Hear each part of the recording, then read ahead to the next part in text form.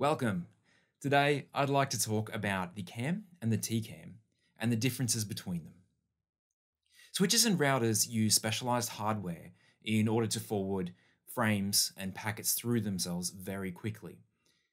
One of these bits of hardware is called the CAM, or Content Addressable Memory.